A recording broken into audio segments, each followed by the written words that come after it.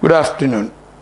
The first of the series of using Indian herbs and Indian spices for health benefit. Today we have taken at Health Library something very special called flax seeds. Very few people use flax seeds for the day-to-day use, but it's a request from my end that you must use flax seeds in your daily cooking.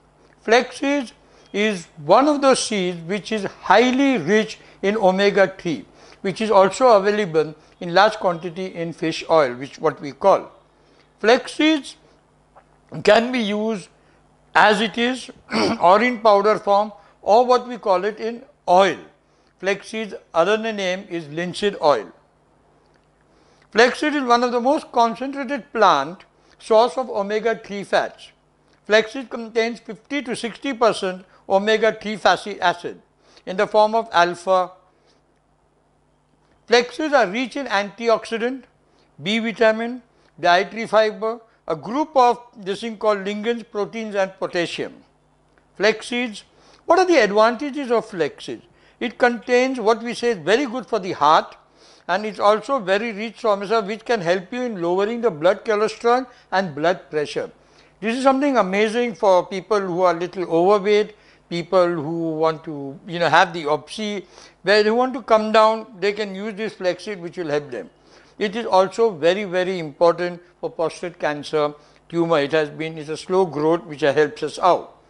The cons, the advantages of the flaxseed oil or flaxseed by itself, that it can be taken well like a fish oil from the body, but we need to eat in small measurements. You can't keep on going around having it in large quantity, because there can be a lot of problem which we will discuss it later on.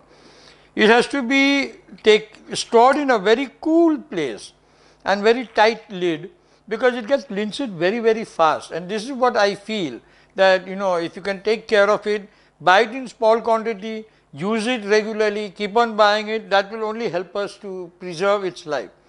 What are these advantages other? It has a very high fiber content, and you need to have it in your diet very slowly and increase it very gradually. Otherwise, what will happen? It will have cramping, bloating, and you will have lot of loose motion problem with your stomach.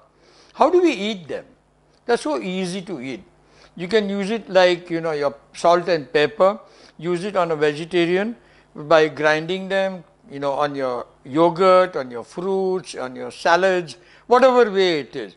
And you can be used very what you call it is honestly, lavishly, and it will add taste and it will add health to you. And one of the main level of that you need to have it every day. Thank you.